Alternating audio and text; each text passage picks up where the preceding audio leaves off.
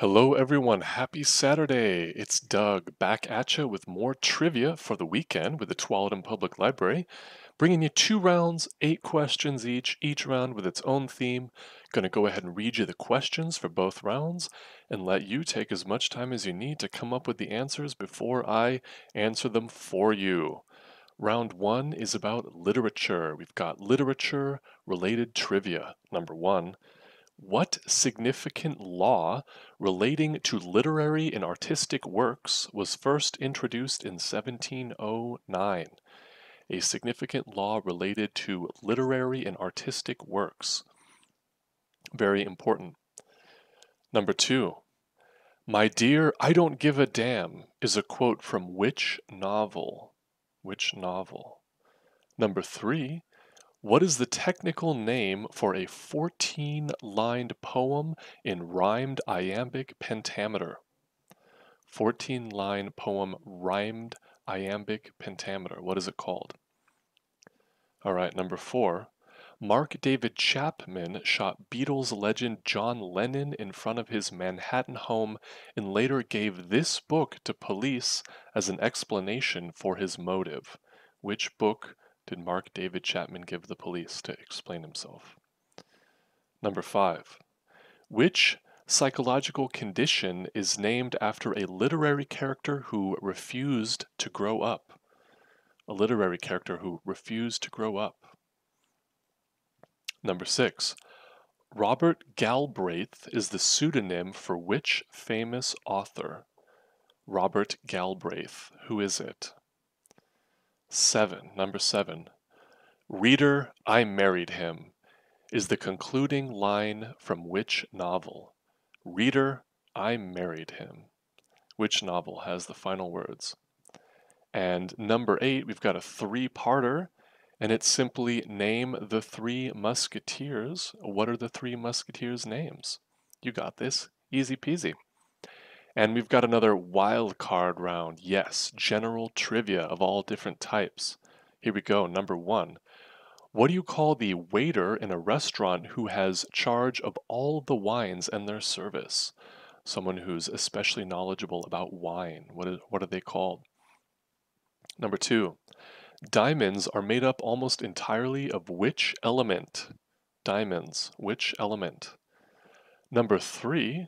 In 1946, The Killers was the final acting role of what actor before they entered politics? 1946 film The Killers featured which eventual politician? Number 4. Rainbow Warrior was a ship belonging to which environmental organization?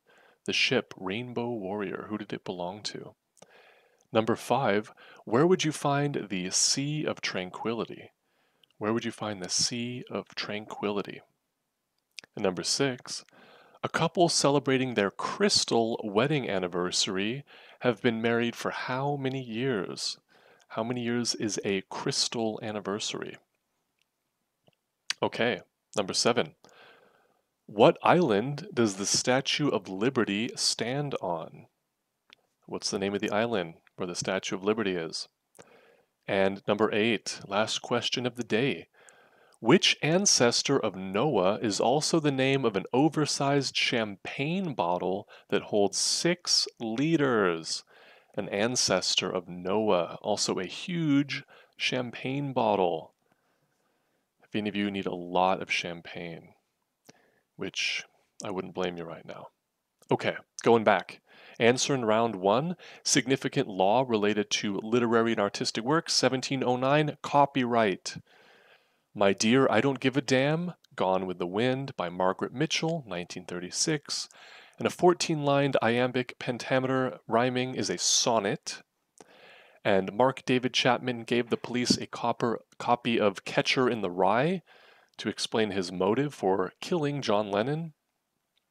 And the psychological condition named after a literary character who refused to grow up, Peter Pan syndrome. And Robert Galbraith is the pseudonym of J.K. Rowling. And Reader, I Married Him, the concluding line in Jane Eyre by Charlotte Bronte.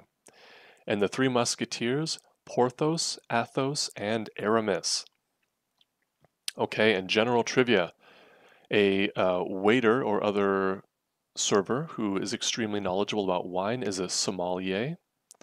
Diamonds are made almost entirely of carbon. 1946 film The Killers is the final acting role of Ronald Reagan, and the ship Rainbow Warrior belongs to Greenpeace. And the Sea of Tranquility is on the moon. And a crystal wedding anniversary is 15 years. And the Statue of Liberty, it's on Liberty Island. Not very creative. And an ancestor of Noah, also a huge champagne bottle, is Methuselah. So there you have it. 2 more rounds of trivia for your wonderful Saturday evening. I will see you next week with more. And in the meantime, stay safe, stay happy, and I will see you soon. Bye-bye.